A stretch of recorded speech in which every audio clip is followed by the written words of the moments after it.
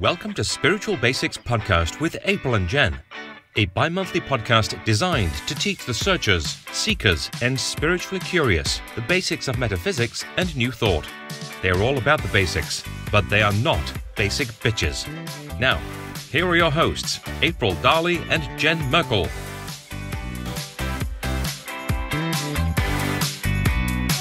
Hello, and thank you for joining us for another episode of Spiritual Basics Podcast with April and Jen. My name is Jen Merkel. I am a transformational life coach and certified hypnosis practitioner. You can learn more about me and sign up for my wellness newsletter at jenmerkelhypnosis.com. I'm April Darley. I'm an emotional strength and confidence coach, and you can find out all about what I do and sign up for some goodies at aprildarley.com. Goodies. Goodies. I love your goodies, girl. Goodies. That sounds super sexy. I know. All my goodies bring all the people to the yard. Yes. Speaking of goodies, what you got going on right now?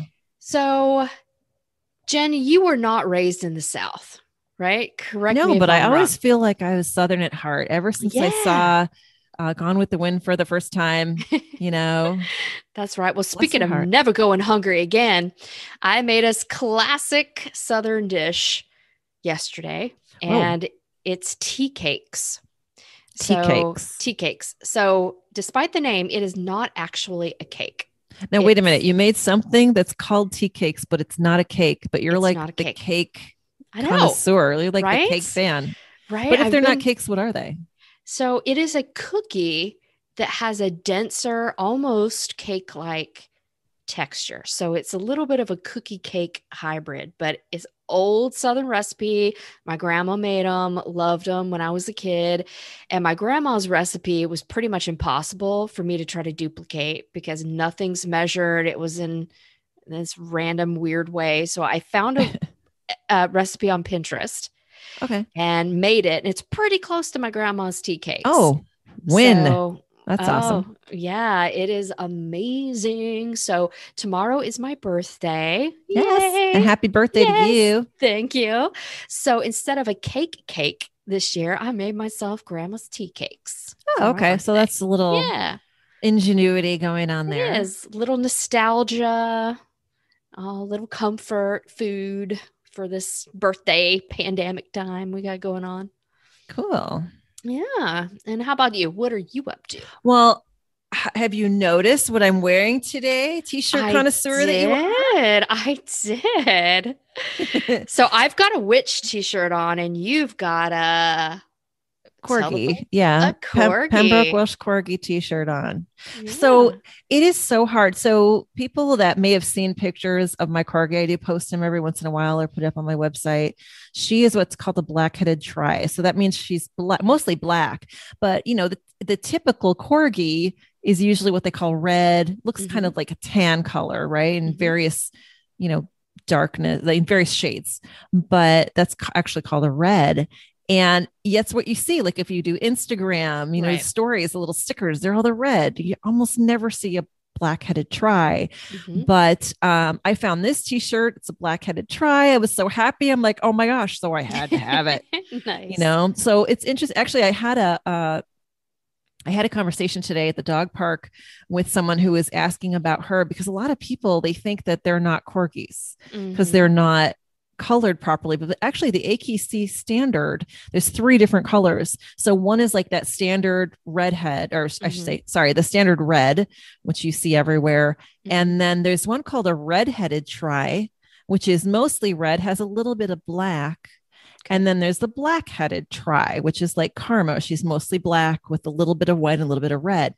Now, how you can tell the difference is the tips of their ears. So when they're born, if the tips of their ears are red, they're going to be a red-headed tri. And if the tips of their ears are black, they're going to be a black-headed tri. And I never knew that until I was, you know, going through the process of adopting her. Yeah. So there's a little corgi trivia for you. Yeah. And speaking of animals, we're talking about animals today, and I'm super stoked about it. Oh, it's going to be an amazing show.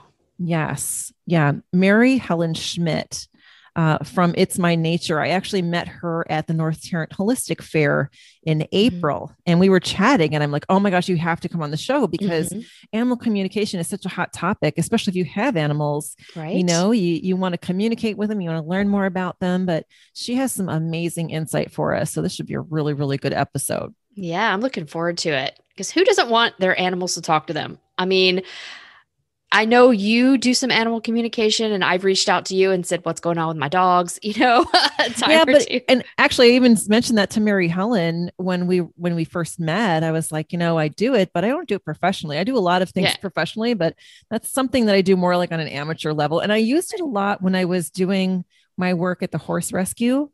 But I even used it on my own pets in the past, or sometimes when I do animal Reiki, I'll do it, but it's not my strongest. So, and it's really good because I know she's been doing it for a long time and she has a lot of insight for us. Yeah.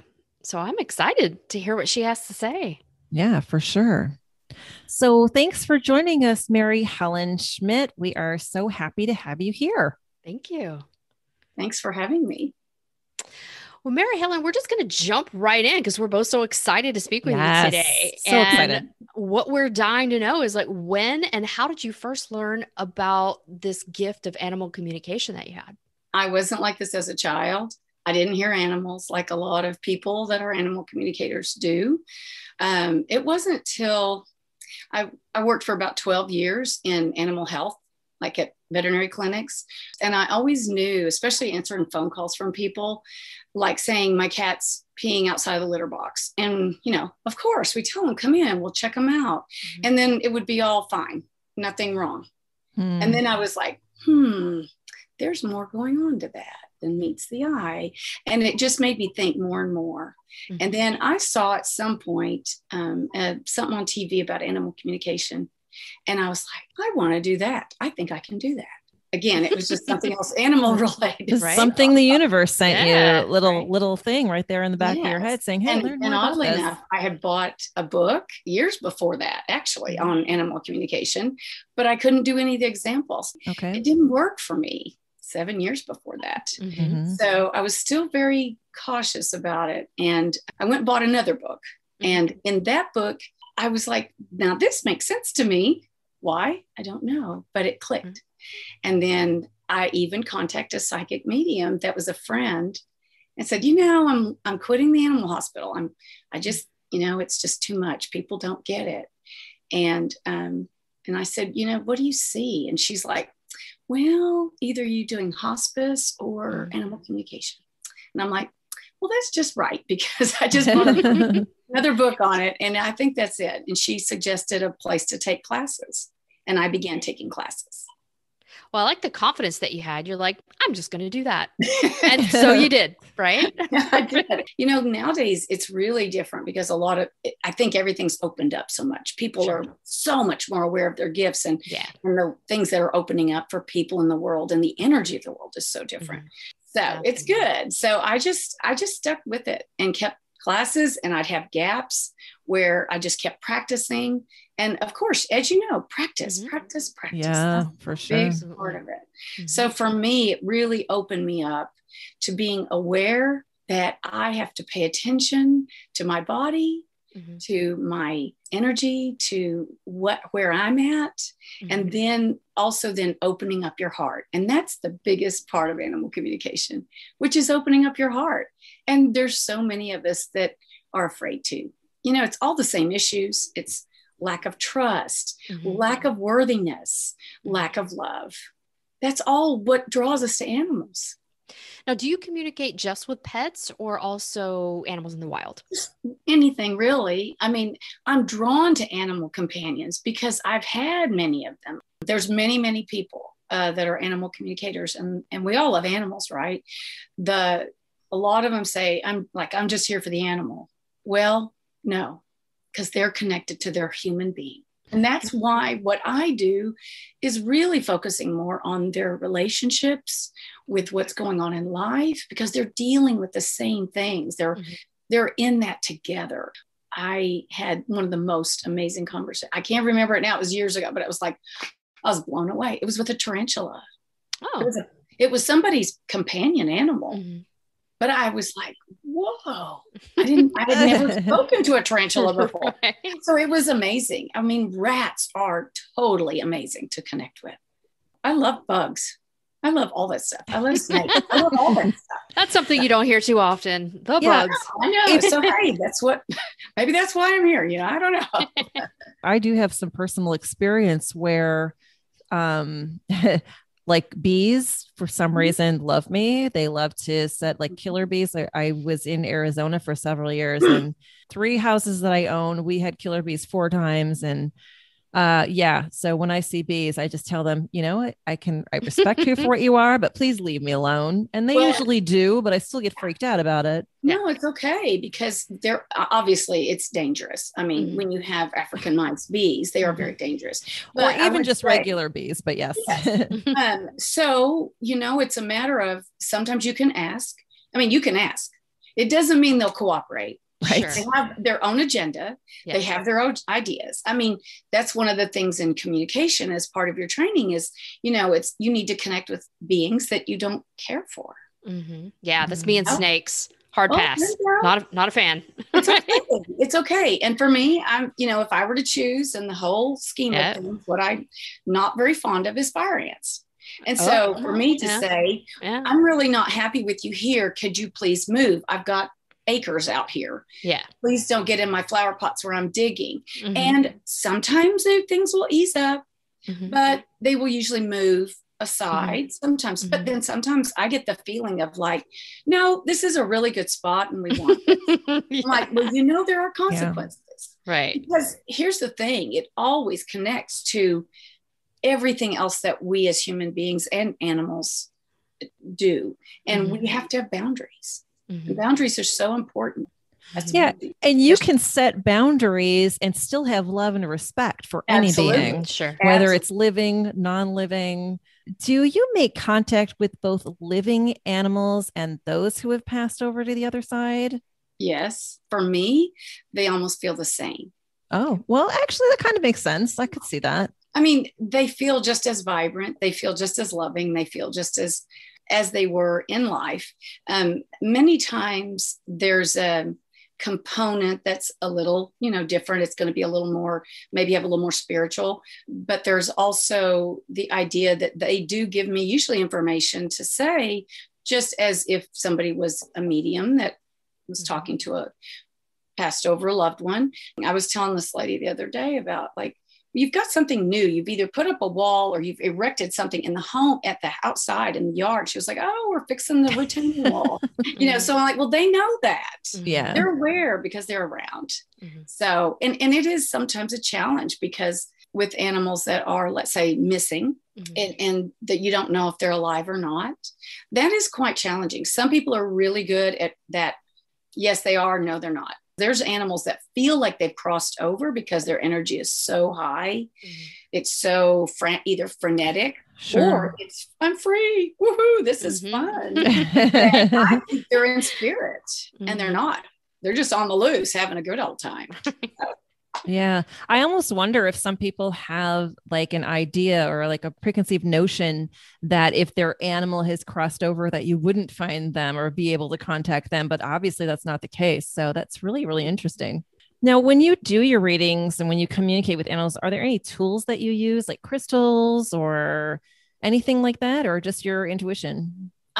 That's what I do when I start a session normally is, it is about getting, and that's, something to be very peaceful, to get quiet. It's really like putting the car in neutral. That's where I have to be. So for me, it's more like, bring it on back. We're going to go in neutral. And then everything else has to come away from that. Like I am like in the middle. Like if this is a human being and this is their animal and I'm in the middle, and I do my best to create the flow and the conversation to go back and forth. And so the other thing that I do for me to connect, just developed over time. When I first began, I wrote out everything. I wrote out the conversations. Okay. Because writing, it was way easier, automatic writing. It was a little bit like that. It was way easier for me to write out the conversation, and I could be quiet. I could be very still. I would be very self-contained.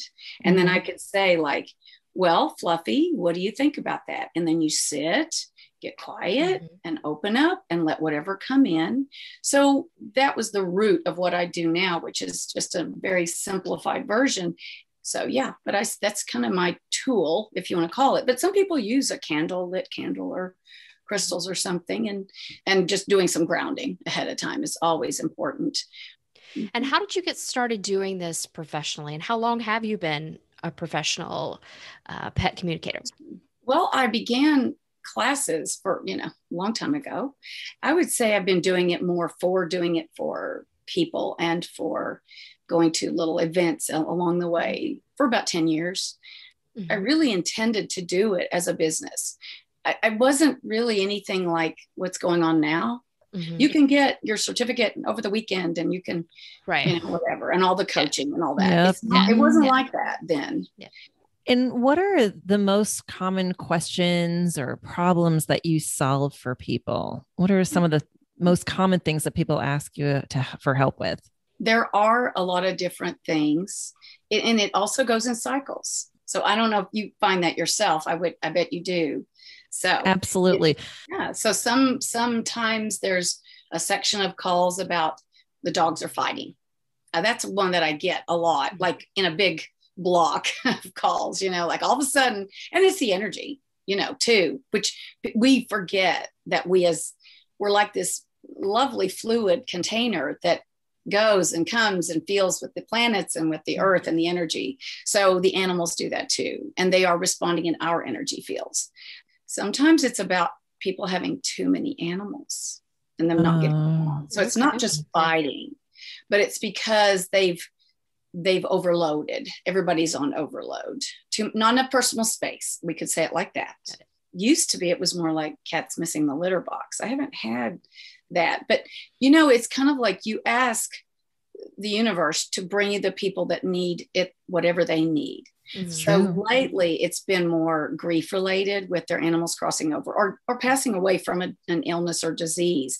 And we, because we're humans, love to carry so much baggage that we just hang everything on that. And I have to help extricate them from that, because with the help of their animal, they can understand that it really isn't about any of that. Right. It's about their journey. They feel complete. They might feel this, but the person is like, I feel so guilty. And it's like, well, you're going to have to hang that up. Your animal isn't saying you did anything wrong. Many times it's like that. What are the most common things that animals tell you? It's always different. And for me, because I connect with people and their animals, it's something usually about clearing things up, because we as humans think one thing and we want to say, oh, it's because of this, because we've got it all figured out. We think, we're human. We're so smart. And a lot of times they already know what the issue is. Once in a blue moon, they'll already tell me, like somebody will say, I never even had to ask the question, because you just ask them and they're like, she thinks that there's a problem with this and it's not me. And then I'll know, like, for example, one lady years ago said she had 2 dogs, Shih Tzus, and she had a pool table and one of them was peeing on the pool table. One of the dogs was older. One of them was a puppy, younger. And she was, I know it can't be the older one because he's housebroken and he would never do that. So, and when somebody says they never, never goes a long way, right? Yes. So I felt, and I didn't go there. I just felt into it. And as soon as I felt the older dog, it was an interesting feeling as far as it being a little bit resentful. But I felt him saying more about the idea that it felt very separated. He felt distanced in some way. I said, well, what's happening that you feel this way? And it was more of the feeling of, I'm left out. I'm left out. And I'm like, well, did you do things? Yes, I used to do all this stuff. I used to do all this exciting things with them. And now I don't. And he showed me, I said, well, what did you do? And I saw him, I didn't see what he did, but I saw him wearing a bandana with flames on it, which was very exciting. And I said, and so you don't do that? And it was just like, no, like it was such a disappointment. Oh. So when I told her that, she said, oh my gosh, I can't believe that. And I'm like, what?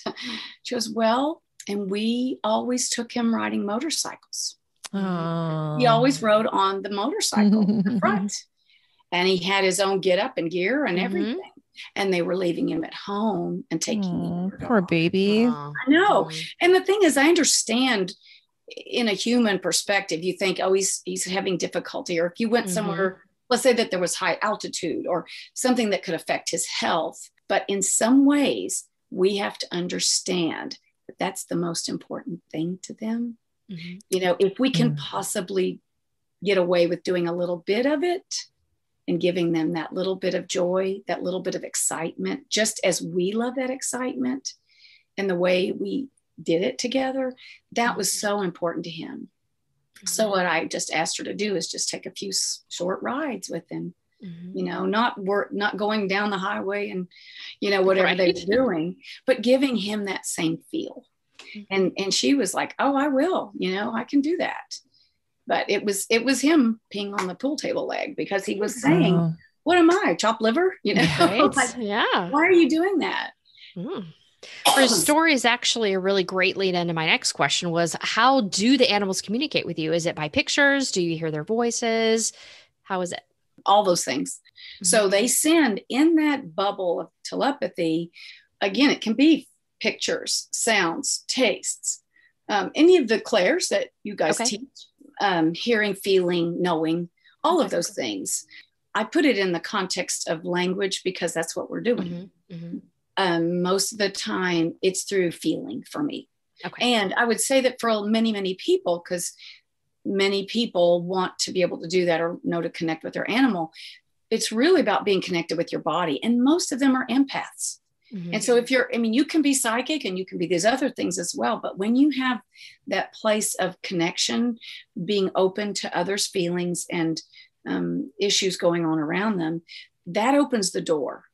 So you already have that within you to do. It's about quieting yourself, being calm, and then just getting in that space to receive. Did you have to be present with them? Do you do it online? Do you do it by phone? How do you connect, like, as far as the client is concerned? How do you connect with the client? I do it over the phone. Okay. I don't even use photos a lot of the time, but I do know what that horse looks like because she sent me a photo, and everyone's different. Some people look at their eyes. They say, oh, I know what's going on through the eyes. That's the eyes. You know, you see the soul through the eyes. That's one thing. I don't want to read from a photo either because the photo can be very misleading. I want to feel the energy. I want to feel who they are. And sometimes at the end, I say, would you send me a photo now? Because I feel like I know them, but I don't have to see them. Because the other piece of that is that as a vet tech, I can see a lot of things that I go, oh, something's wrong. Yeah. That animal has that coat looks like this and it doesn't look good. And I don't want to go there because that may not be what they're wanting me to do. Yeah. They're not seeking you for practical knowledge. They're seeking you to, help them with a problem by communicating with their animals. So that's beautiful. Sometimes they want to know about their illness. Sometimes I can get things, and other times the animals don't want that to go that direction. I had a lady years ago, and she had cancer, and her dog had developed cancer. Now she was doing better. She was doing fine. And she was just heartbroken that her dog was having cancer. And she wanted me to ask if he, she was like, I don't want him to take that on for me. Because they do. I mean, they're in that shared beautiful space with us and with our energy. So they're helping. They can do it for a lot of different reasons. Right. This dog was like, you are not going to talk me out of it. So this is what I do. This is what I came for. Who am I to argue with that?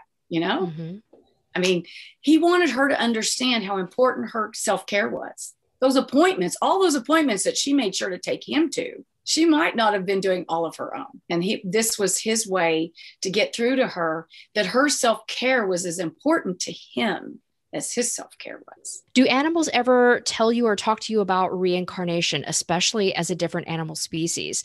And the reason I ask is one of my dogs, I took her to an animal communicator, and this communicator told me that she said, I don't like it when I come back as a dog because a dog's life is very hard.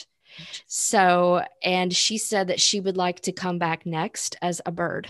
she would like to be a bird when she comes back next. So has that ever happened in your experience? Yes, Okay. Absolutely. There's lots of ways that goes. Actually, when you were telling that story, I got full body chills. So I would say there's definitely truth in that, without knowing your animal and knowing the situation. Animals come in for a lot of different things. And just like we do, the soul, most of the time, they've chosen, they want to try this. I want to come back. I want to do this, whatever. And sometimes maybe that part of them, as we in our consciousness or just our regular conscious state, think, why would I come back as something that's going to be abused, right? But our soul knows some of those lessons have to be done in some form or fashion, possibly. So reincarnation, as far as that goes, yes, I've had animals show me, yes, they came back. It doesn't come up. I don't resort to that. Some people just really always say, oh, they came back as this. And no, that was my dog. I let them make sure I get it because sometimes it's not relevant. Some people, we get hung up on that, right? Because as well as I do, if you cloned your dog, it's not going to be the same exact dog. Right. Because it has a different soul. It has a different soul. Different spirit. Exactly. So people think, well, they're going to come back and they're exactly the same. Well, you're going to be really disappointed because sometimes it doesn't work that way. Now, there can be those perfect step-ins where everything goes back and they know, and that's where you just know. They know where the water, they know where the food is, they know where everything is. They make themselves at home because they've been there before. That's absolutely good. There are animals that do like to come in as want to try other species. I've had a horse. I know that horse was human before. I know it was because he was way too smart and he knew so much. I also had a dog. A lady called me. This one's quite difficult, but it was a dog that was going to be euthanized the next day. And it was because it had bitten so many people. And she loved the dog, loved the breed. It was a species specific breed that she took care of and helped. So she understood the breed very, very well and what they needed. And so she said, it breaks my heart, but right now it's done. He's bitten. She was like the, I don't know, seventh home and he bit everyone, even though she loves the dog and she would work with them and he'd had all the help that she could offer through training and behavior and all that stuff. But she said, I don't want to do this without getting his perspective. And what shocked me was that dog said, I want out. This is not what I wanted. This is not what I signed up for. And then I knew he didn't, and I think he had been human at some maybe, but the idea of coming in as a dog, like somebody's friendly companion, it wasn't what he thought. He didn't like it. And he made sure he let everybody know. He was trying his best to get out. And so for her, it was a huge relief because she was like, I'm not doing the wrong thing. I said, no, you're actually doing exactly what he wishes.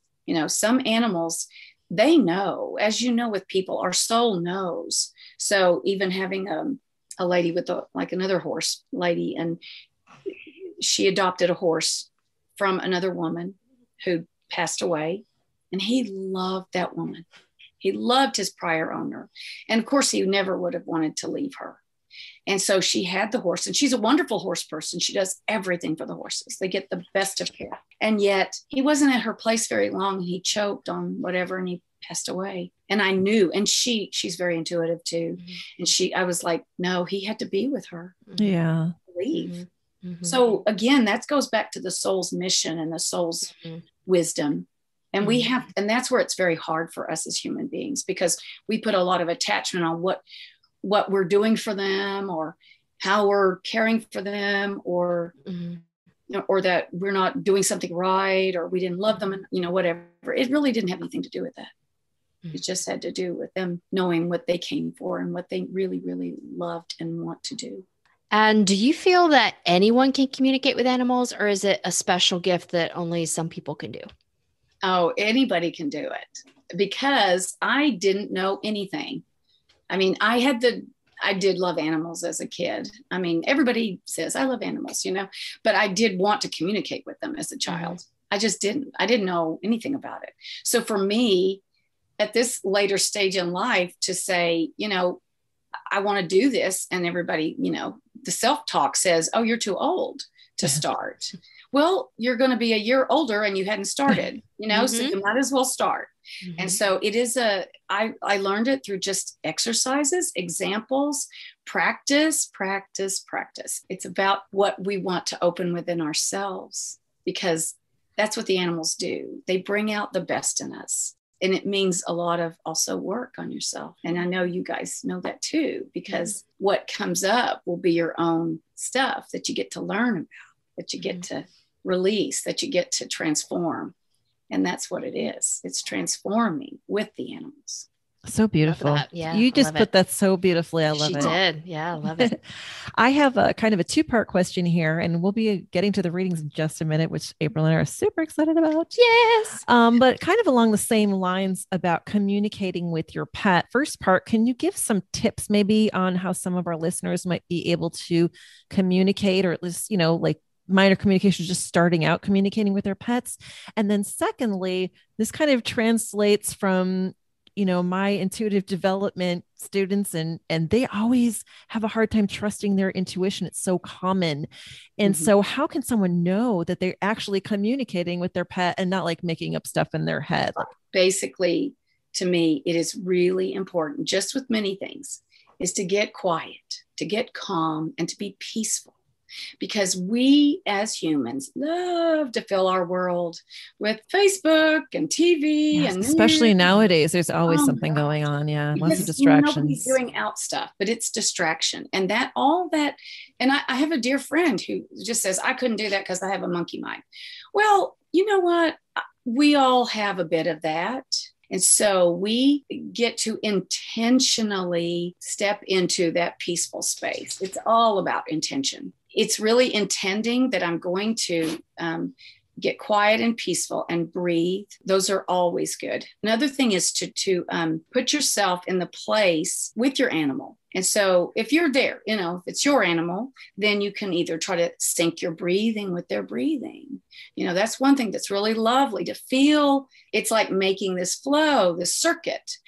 That's another thing. It's a very good mental tool also to imagine the circuit. If you're more of that, if that energy helps you to visualize the circuit being open. So there's that. The other thing is just to be hydrated is very important, to be grounded. If you think about it, animals really know how to ground because they've got, a lot of them have 4 legs. Some have more legs. Some have, some don't have any legs, but they are in contact with Mother Earth.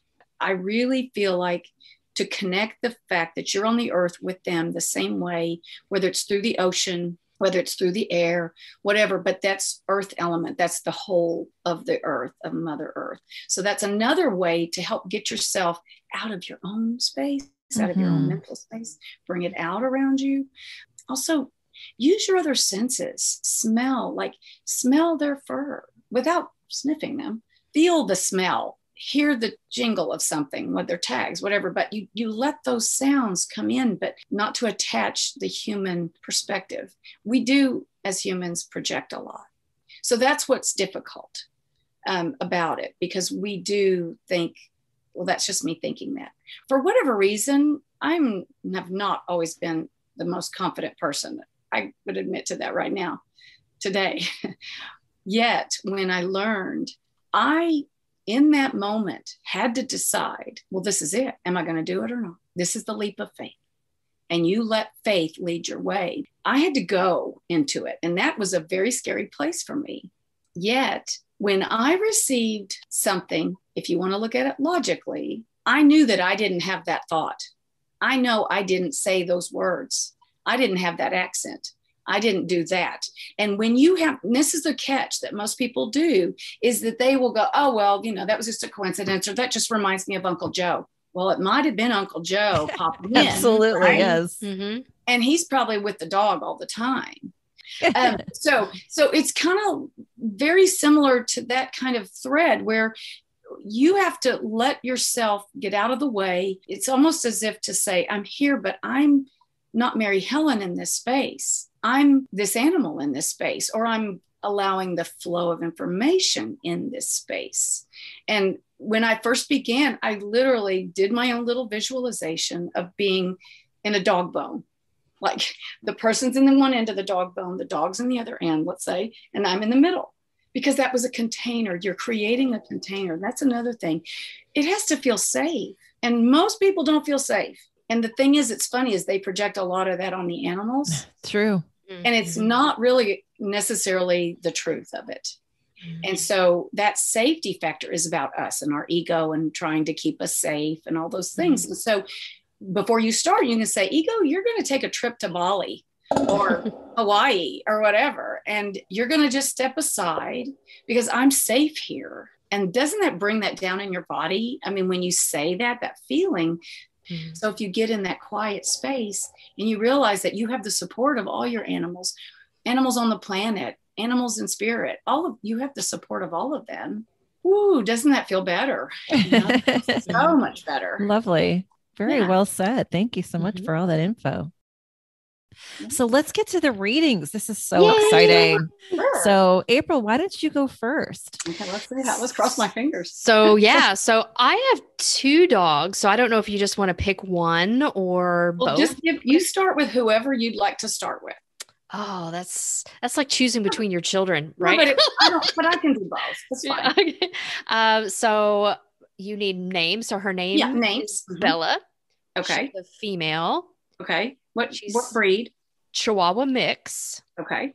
She's color? A rescue. She is brown body, black face, and tail tip. Okay. And how old is she? Between 12 and 13. She'll be 13 at some point this year. Okay. So the first thing I understood was to say she's funny. So she's to funny. Say, to let go of the rescue word, because she's like, it's okay. Just give me a sec, because there's so much here. She's very chatty. That sounds about right. She's very chatty. So I want to ask her, in this space, in this connection that I have with you, what would she like me to convey to you about all of that? Oh, I do want to ask you. I didn't ask you, and I sometimes they give it to me, but I want to ask you, how long have you had her? I've had her for 10 years. Okay. That's she's like, this is a long time. We've been together a long time. Right. Yeah. There's nothing about rescue here. Right. You know what I mean? She's saying that it wouldn't have mattered to me if you had bought her as a puppy. It doesn't matter to me, and it doesn't matter to her, because this is where she's at. This is home. This is love. This is, all of it. And so when I feel into that, gosh, she's precious. She is. I think so.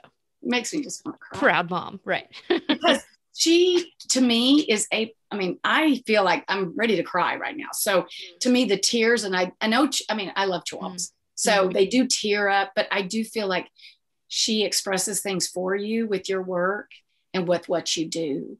And you do things, she shows me. So this is how it works for me. It's about relationships. So for me, and many people do it differently, but for me, it's their animal and how they love their person and what they know in their world. And she shows me that some things can be really heartbreaking. You really have a tender heart, is what she shows me. And that those things, whether you know it or well, you know it, but you can't always deal with it. I mean, as a human being, we go, I can't cry over that right now, or I can't, get into that because that drags me into something else. But she helps you with that. She helps you process those things. It's funny because I don't know how much she weighs, but she feels dainty in her. She says she's dainty. She may be a little to think chubby. so. More than she used to be, maybe. Okay. Yes. Well, and she may be a little chubby, because it's funny. Sometimes they show me the opposite, maybe, right. but rounded and whatever, and not getting around. But she just shows me very daintiness about her. And yes, I would agree that as I see her is the young her, the lively part of her.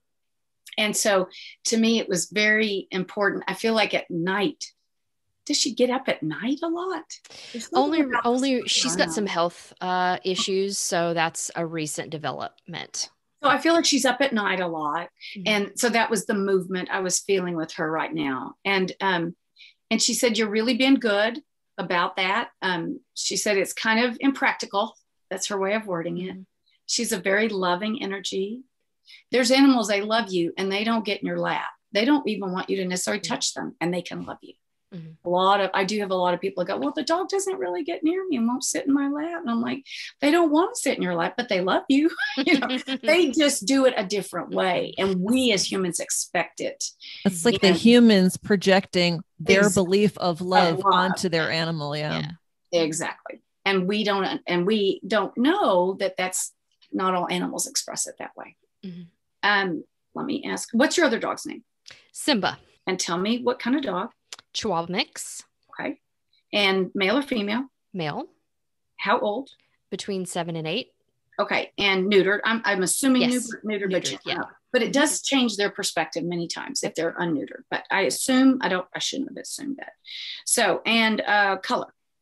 He is tan with white feet, white tail tip, white stripe. He shows me he's very different. He has a really different look. He has a very different way of moving his body. He does something funny with his body. I don't know what it is, but he does. He's almost showing me this shuffle or this thing that he does. That yes, it's so cute. Exactly. He does a shuffle. It's exactly cute. It. Yeah. So cute. And so he's very comical to me. He's way more, and of course we have an age differential, but I think even as earlier when Bella was younger, she wasn't the same. And that's not what she was here for. She was about some other state of being for you in your life at the time, like around her 7-year-old stage. When she was that age, you were at a different stage in life. And so she did what she needed to do for that stage of life. Whereas with Simba, he's really more about like, what the heck did you just do? What is that? What, it's fun. It's exciting. He does things to me comically. It just gives you joy. He just is all about joy and fun, more so. And that's a perfect balance for the two, because he knows that you have concerns for her. He knows. So see, this is what's so lovely is that we get everybody involved and that they know what each other's going through. They know what you're going through. And so with him, he knows what you're going through, worrying about her. And so he wants to be a little bit of comic relief, if you will, or just a matter of distraction, or whether it's the joyful feeling. But there's a piece that comes in, and this is how it does. It just settles in. And so there's the thing that I think I'm supposed to tell you is that you don't have to worry about any of that with her, because everything is just stacked the way it's supposed to be. It's like these blocks of your life and blocks of their existence. It's a weird way to say it, but you see, when I felt these weird things coming up, I'm like, I have to tell you the way it's being shown to me. So it's like you're in a different place at each segment here through with these dogs, and they are supporting you in that. What I'm getting from him, he shows me he watches her. He does. So he's like this dog that is never incarnated before, and it's like he doesn't know how to dog. Yeah. So when I got him, he watched her to figure out how to be a dog. Yeah. He's an amazing being. He's very, and again, that joyful energy, that's the one you're talking about that wanted to be a bird maybe or something. I don't know. No, that was Bella. Never? Yeah. Because that was I never Bella. know. I didn't ask, but I was just like, but that young soul, I think that's part of that. There's a connection to that bird energy with him too. Okay. Because it's light. It's very fun. Birds are really good at being, in the moment too. So there's a connection in there. Yeah. And I'm the typical owner. So they both have health issues. Like, is there anything they want to say? Okay. Let me ask. About that. Sure. So, with her, I felt things kind of being a little off, like sluggish, and without going into too much, and it may not come that way, because sometimes they don't want you to go there. Sure. Right. Yeah. So, to me, I felt with her life, issues have been progressive. But this has been coming, and that it's okay to acknowledge those stages, like stage of this, stage of that. Like if it's heart, then stage of the heart issue, and going along, and then we don't breathe as good, and we might have this, and we might not, whatever, and we need to be kept cooler than normal, so we don't pant a lot, whatever. But I'm just getting that fullness in her chest, that feeling of that, and things just not moving the way they're supposed to in her body. And to me, she shows me that it's no different than a human being who came in to do a job and did their very best. Mm-hmm. And whatever happens, the body doesn't always can't go on. You know, I mean, Right. the body can't stay forever.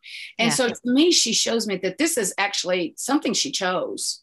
Mm-hmm. And I mean, as far as the heart, whatever, I mean, maybe I'm wrong. No, you are right. She has congestive heart failure. So you are spot on. So, with that. okay. Because I felt this so much here, but she just says, well, when you give so much heart, you know, it's part of the picture. It's part of it. And that's the willing, to me, that's the willing deal. You know, that's the, let's make a deal. That's what I'm willing to do for you. That's what I'm willing to do for a human being that I love and cherish. She's very like your little, you know, with you. I feel her very close to you. Yeah. And so, and I would say too, that there's something that I've used, and I don't know if anybody else has ever used this, but my thing is with animals saying they've come into a person's life and the person says, well, I kept them or I didn't keep them or they, whatever. And, you know, for whatever reason, they come to us. Yeah. Sometimes we are just the cosmic taxi. Mm-hmm. We're just meant to get them where they go. I used to believe, you know, I had, I had 7 dogs, 5 to 7 dogs all the time.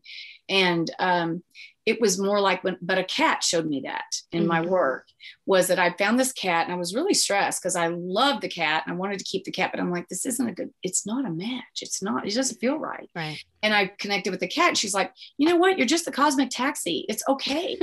You know, you're meant to get me where I'm supposed to go. Right. Mm-hmm. I'm not meant to stay here. Well, whatever cosmic moment happened for you and her, that was supposed to be to stay. And so that was it. And that's where, you know, we know that, you know, that was it. You know, you felt that was the right thing and all of it worked out. Oh, so what I'm getting is the way her heart goes now in the present, it builds on the other side. So her heart and her love for you builds on the other side. So don't look at it like her heart's failing and all this, go like, oh my gosh, you're building up. It's like transitioning. Right. Yeah. It's like putting money in the savings, you know, it's like, all right. It's going to be there. It's going to be like worth $1 million over there. Yes. So just remember that there's no loss. I mean, that's the biggest thing. And I know you guys understand that, you know, that doing what you do, but when it's your animal, it doesn't matter. Oh, 100%. Yeah. Everything goes out the window, right? Yes. So, yes. Yeah. He's just got respiratory issues. So some weird respiratory thing that we can't figure out. Right. Let me ask that. Has he been ever tested allergy wise? Specific. That's what I think it is. So allergy testing, no, but he's had like chest X. So I know there's nothing wrong with his lungs and his heart. Perfect. So that's where I am thinking it is allergies. Right. Okay. So I want to ask you this. The feeling of it is more of something that you may use on your own body. Something that could be sensitive. And you know, it's always important to pay attention to when the wheezing or the heart, the breathing becomes more difficult. Pay attention if it's morning, evening, midday, after being in the yard or being in the house. And then, we change products that we use on our body, but sometimes there's basic components of them, and that could get a trigger.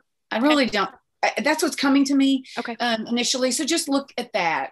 But it was something about in your proximity. And it feels like this has been like within the last couple of years that it's been more pronounced. So. It started last year.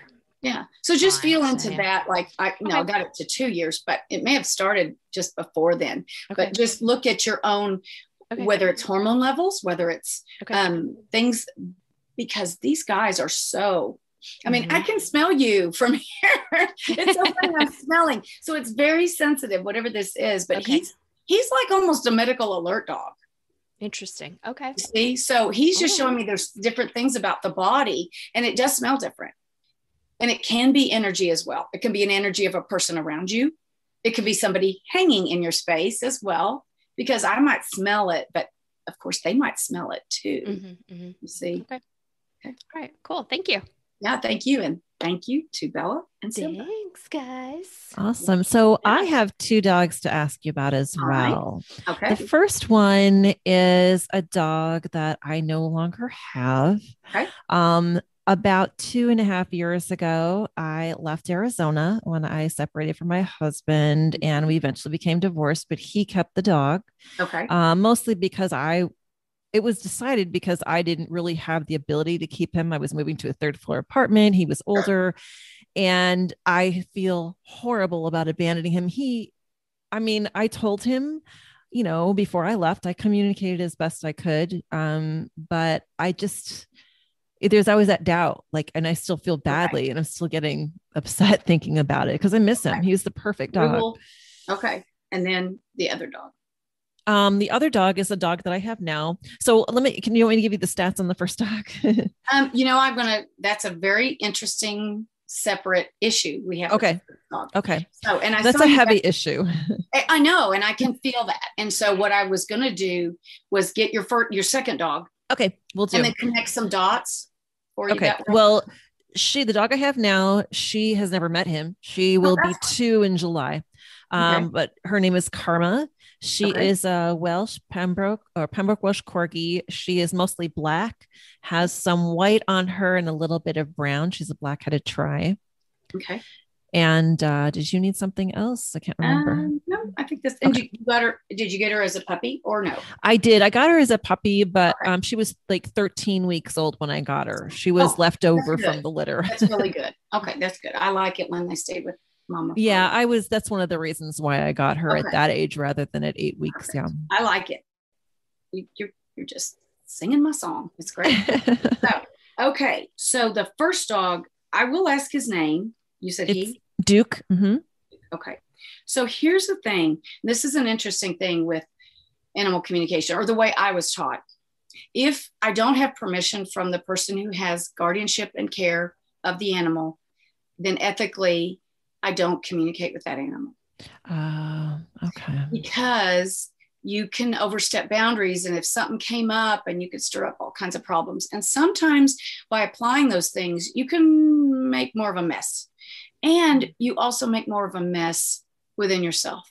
But I'm going to leave a space there for Duke. Okay. So with connecting with Karma, because most of the time animals, they have connections we don't understand or know or realize. And it's funny because, if you work with people in spirit, they kind of can network, right? Yes. Mm-hmm. Well, animals can do that because they're telepathic. Right. They also are connecting in your energy field and the other person's energy field. And they just know. You know how that is. When you have somebody, I'll give you the example, and this probably touches on you. When you have a human being who is in such grief about a loved one, and they hold that loved one so tightly that they aren't able to see beyond it. And so when we hold that space of that other animal or that human being that we love so much and we're grieving, it's right there. They know it. They feel it. They may even see it. And a lot of times animals say, well, I still got my picture. She's got the pictures of me up there. I got the photos, right? You have the photos. Yeah, it's right there. There you go. And that's what they tell me. It's like, she's got the photos. So it's okay. So that's why I want you to understand that. So I want to ask them, and I want Karma to jump in here too. She's a doll. I would say that. That's the way I think of her. She's a doll. I mean, she may be feisty and all the things that corgis are. Yeah, she's sassy. but that's what you need. Yeah. That's the right dose of dog medicine. She shows me she's dog medicine for you. It's like taking a pill. Somebody might take an ibuprofen and you just get a dose of Bella. I mean, I'm sorry, I said that wrong. Of Karma. Karma. Yes. No, they ended in the letter A. Sorry. We got the A's. And so you get a dose of Karma. And isn't that an interesting twist on the words? Mm-hmm. Yeah, I know. Yeah. Isn't that ironic? It's funny. Yeah. And that's how they do it. And that's when I work. And it doesn't always work like this, but because I think especially because I have two human beings that are so open and sensitive and all of that, it opens up all of that space because you get it. And then more comes in. It's a deeper and more, and then they connect some dots. I love that when they connect the dots. So the karma and the idea that Duke is there with you all the time because you hold him here. So I'm going to ask more of karma to ask about that, to ask about the Duke thing. And, there's a part of her that's, like you said it, I didn't read it. You said he was perfect, or he was just right, or whatever. He was like what you always imagine is the perfect dog. Right. I get it. I felt it when you said I think everybody has that perfect dog at one point in their life, and he was the one. Yeah. And I get it. I mean, it's solid. Like that, dependable. You knew what to expect. They knew what to do. They didn't mess up. They did everything right. Yeah. Mm-hmm. So here's the thing. So let me feel into all of that big picture. So with karma, allowing Duke to continue to be Duke over there with the ex. It's okay. I mean, there's nothing in that you can do anything about. Right. And I know it's very hard because we worry and we love our animals. But to me, what I'm understanding, and this, I'm looking through the view from karma as well as Duke, the idea that you had to do what you had to do. I think one of my main concerns is that I feel like I abandoned him, and I don't want him to feel like I had any other option. Like I almost picture like him as a dog would do when I was leaving that house for the last time. Yeah. He laid on my bed and he just looked at me with those sad eyes, and I knew, it was goodbye. And I feel like I just have this feeling like he's still back in Arizona. And by the way, he's very well cared for with my ex. I'm not worried about that, but I almost feel like he is like, she left me and I don't know why. Okay. And that's sad to me. I know. And I can't go down that rabbit hole with you, but let me give that just a second. Cause to me, karma, this is what I saw. She's a corgi. They're herding dogs, and they also like to do their thing, dig and things up and whatever. I mean, I'm not sure if that's what she does at all, but it's like she feels like she's retrieving you or digging you up from that spot, from that place. Oh, she absolutely does. Yes. Yeah. Because I feel like you're down in this hole, and she's like pulling you up through the hole. Like, come on out of there. Come on out of there. Don't go into that dark space. Don't be in that dark space. So she is wholeheartedly doing the best she can to help you with that situation. There's other things, and I don't know all of what they are, but there's a lot of other things that are connected to this loss and the separation from Duke and the separation of relationships. Because maybe this is something you really thought would work, and it really didn't. It was so disappointing. And so the idea that you have to know that Duke can hold that. He can hold that. Okay. And so when you doubt, you don't want to doubt him. And you know that it's like when we heal ourselves, when we send healing energy to other things, it heals the planet. It heals animals. Yeah. You just have to hold the space. So you hold the space with him, not go down the rabbit hole of the grief and feeling he didn't blah, blah, blah. I guarantee you he knew. He knows all this. Yeah, I think deep down, I really do know that, but there's always that doubt, right? Especially when it comes to such difficult situations, we tend to doubt ourselves. Well, sure. And because it's in your life, you're right there. All of the disappointments in relationships, all the disappointments in, I thought this was going to be this, and all of that comes into it.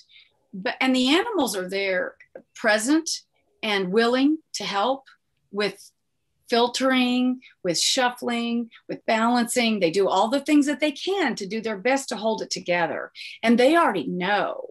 And for me, when I feel all of that, and I'm asking karma to lead this, because I can go there and I don't want to, because she shows me that to me, there's a resolution for Duke. There is resolution because he was aware of the goodbye. He knew you were going way Yeah. before you knew you were. Actually, he knew you were going before knew you were going, because he felt all of that. So the idea is that it wasn't, I mean, yes, it's always good to tell them and verbalize that. And I would say that, yes, they understand our language. Yes, and more so it's the language below the language, which is telepathy, which is the feelings, thoughts, and emotions that we have. When you're sitting with that, create that space, because he's holding all of that for you. He understands. To me, that's what I'm understanding.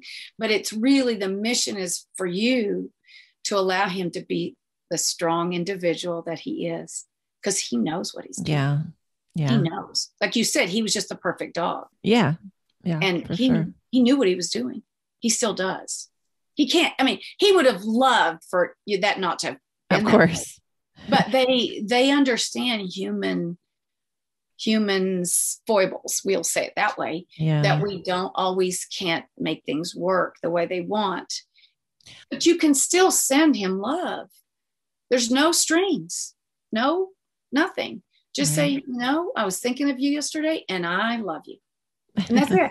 Don't go anywhere else with it, because then it makes this perfect gift. Sure. Perfect. It's so funny, because I mean, this feeling that I've had, I really don't dwell on it a lot, but it comes up once in a while. And I never thought of it as grief, but that's exactly what it is. Yeah. It's in your field. I mean, it's palpable, and I feel it. And it's so heartbreaking. Sure. But what I do is to offer from the perspective of the other animal, to say, oh, we can work with this. We can do something about that. I do a really good job. I mean, she says she does a really good job of stuff. So she may not be quite what you have in mind. I don't know if she chases things or she takes off of things, but she's very funny about doing things. Like and like burst of speed. And it's really about like bringing it up, because you deal with a lot of stuff that's not up. You deal with stuff that's whoosh, Yeah. It's for both of you. You deal with a lot of things that are not necessarily the up. Well, thank you so much for that. So insightful, and what a wonderful conversation we've had. I feel like we could talk forever about all this stuff, and it's great. But you have really taught us a lot in this last hour or so, over an hour that we've been talking, and it's just been a joy. So thank you again for joining us, Mary Helen. Now, if someone wanted to book you for a reading, for an animal reading, or possibly something else that you do, how would they get in touch with you? Actually, they can call me, text me. I do, that's fine too. That's quick. And then I also they can email me. They can use my website to contact me, or Facebook. So the name of my business is It's My Nature. On my website, it's mynature-mhs.com. And then my email address is Mary Hunnen, instead of Mary Helen, at yahoo.com. And it's MaryHunnen at yahoo.com. Well, we'll make sure that we put the links and the information in the description.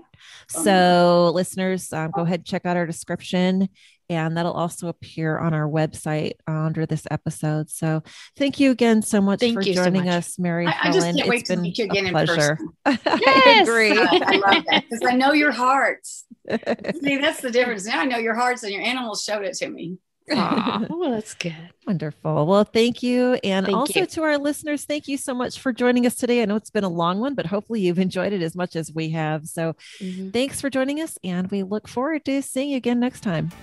Bye-bye. This has been Spiritual Basics Podcast with April and Jen. Find full episodes on your favorite listening platform, or visit spiritualbasicspodcast.com.